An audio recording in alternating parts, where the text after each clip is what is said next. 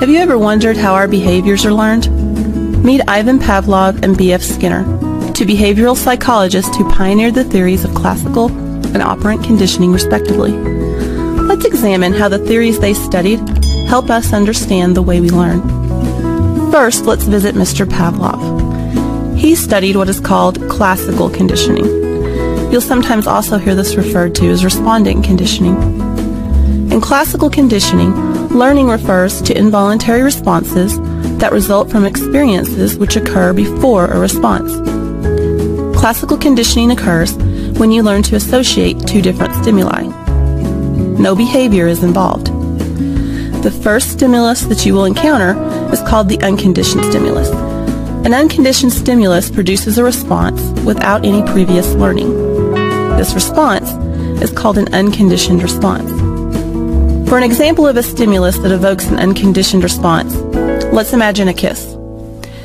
Kissing creates involuntary arousal responses. It causes you to experience an elevated heart rate, for example. This is a natural response, it's not learned, and it happens automatically. The unconditioned stimulus in this example is the kiss, and an elevated heart rate is the unconditioned response. In classical conditioning, you now add a neutral stimulus to the experience. It's called a neutral stimulus because it's not associated with the unconditioned response. Thinking of our example of a kiss, imagine that your favorite song is playing when you kiss. The song will be the neutral stimulus. When the song is paired with kissing, your heart rate still increases because of the kiss. However, after repeated pairing of your favorite song with the act of kissing, your brain will start to think, I hear my favorite song, so kissing must be going to happen soon. Because of this, you will experience an increased heart rate when you hear your favorite song. Your brain is now associating your favorite song with kissing.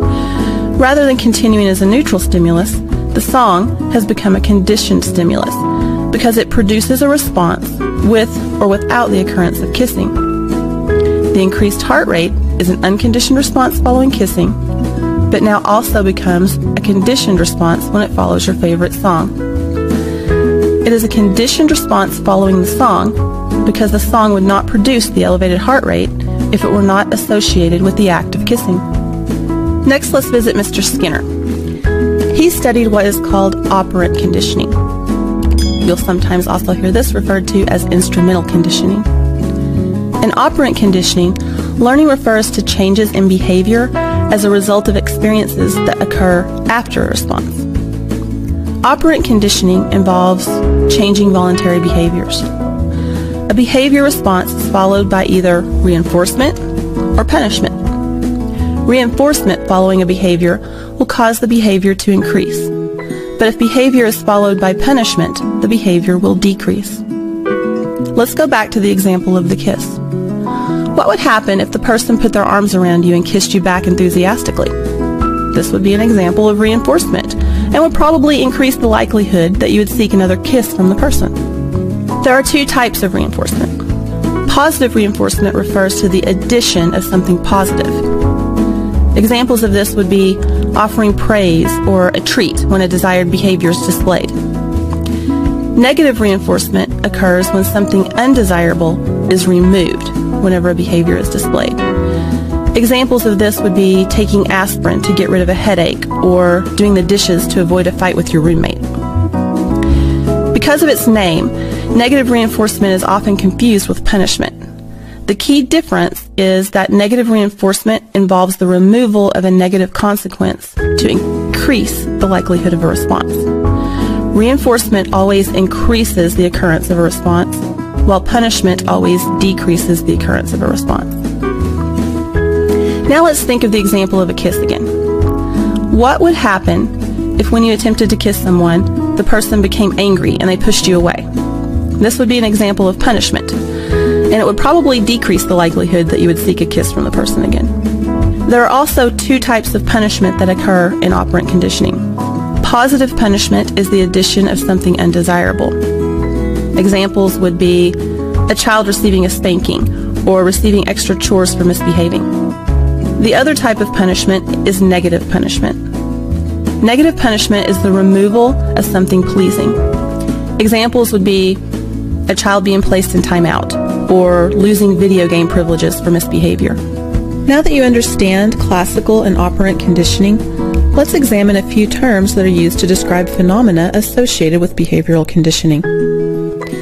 Extinction is a term that refers to the disappearance of a conditioned response. The response weakens and eventually disappears due to the removal of the reinforcement or punishment in operant conditioning, or the removal of a paired stimulus in classical conditioning. An example of extinction would be a child no longer throwing a fit to get their way after their parents stop giving them what they want when they throw a fit. Another term is extinction burst. An extinction burst refers to an initial increase in a conditioned response when reinforcement is stopped. In other words, the behavior response will increase before you see the process of extinction begin to weaken the conditioned response. Think of the first thing you do when you push a button on the remote and it doesn't work. Your immediate reaction is to push the button again and again to try to make it work. This is an example of an extinction burst. Spontaneous recovery refers to the unexpected recurrence of a conditioned response after it has shown extinction. Spontaneous recovery is usually short-lived and a weakened version of the conditioned response. Imagine you used to smoke cigarettes whenever you felt anxious. Spontaneous recovery would occur if you have not smoked for years but suddenly crave a cigarette during a stressful situation. Stimulus generalization is a term that refers to showing a conditioned response to a stimulus that differs from but is similar to the conditioned stimulus. In other words, the conditioned response is transferred to a new stimulus when this phenomenon occurs. Imagine you had an experience that made you scared of mice. If you also feel scared around a hamster, you are experiencing a stimulus generalization. In review, let's compare Pavlov's classical conditioning and Skinner's operant conditioning alongside each other. Both classical conditioning and operant conditioning are processes that lead to learning. Classical conditioning pairs two stimuli, while operant conditioning pairs behavior and response. The learning occurs before the response in classical conditioning and after the response in operant conditioning. You learn by association in classical conditioning and by reinforcement or punishment in operant conditioning. Also, classical conditioning always works with involuntary responses, while operant conditioning works with voluntary behaviors. Extinction and extinction burst, spontaneous recovery, and stimulus generalization are different phenomena that can occur.